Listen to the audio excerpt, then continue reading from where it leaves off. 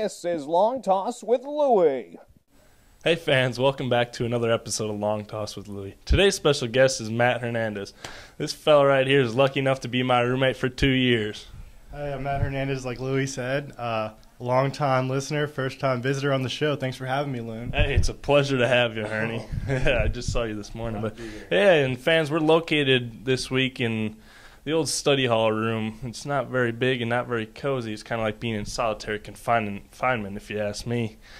But we're in here because it's finals week this week, and it came up pretty quick on us. I think we need to catch up on some studying.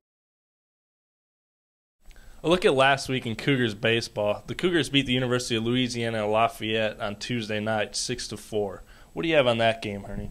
It was a very exciting game. It was a really big win for us moving forward, going into the weekend. They had a really high-powered offense. I think they were third in the nation in batting average, and also were they leading in home runs too, right? Yeah, they were leading in home runs as well as slugging percentage too. So they were really a strong offensive team, and they pitched pretty well too. Mm-hmm. Our pitching that game was pretty outstanding. What do you think about Jake Lemoyne? He did really well. He picked up his 6th win of the season.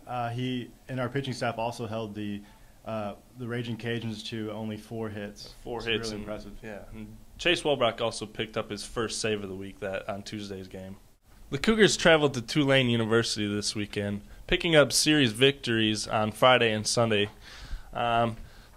The Cougars pitched pretty well on Friday night. Daniel Ponce de Leon picked up a win, as well as Chase Welbrock picked up another save for this week. And they also picked up another win on Sunday with Aaron Garza on the mound.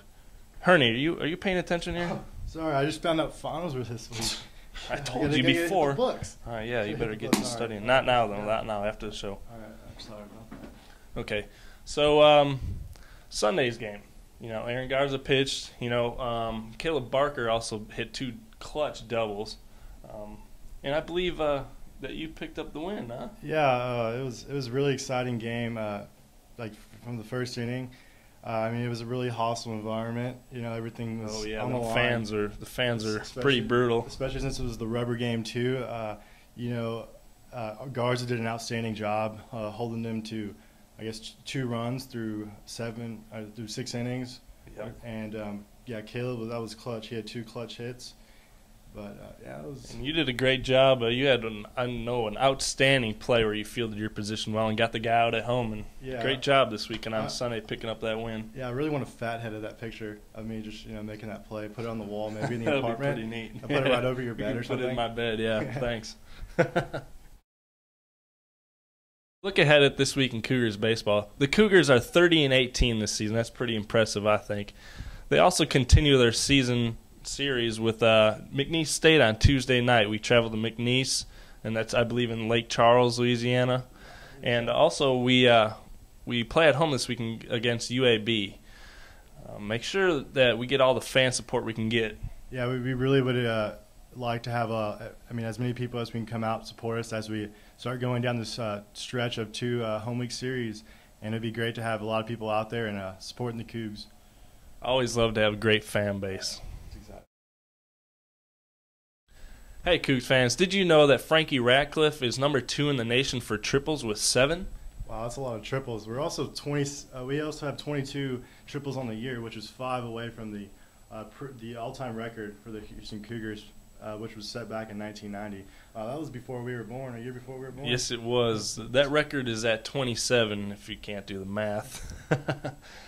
Also, the Cougars' 30-win season this year is the first 30-win season since 2008.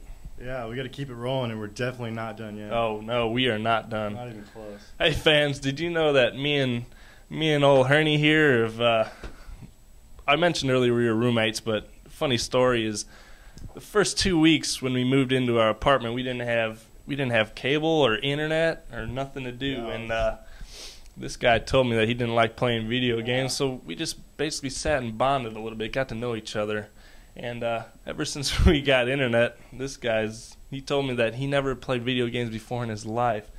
Ever since that day, He's been playing video games every day. That's actually what I'm going to go do after this, after my final, of course. You got to get that final taken care of.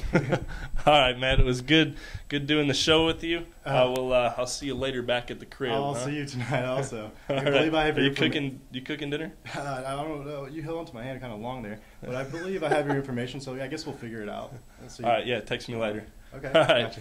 Thanks, Cougs, for tuning in this week. Go Cougs. Go Cougs.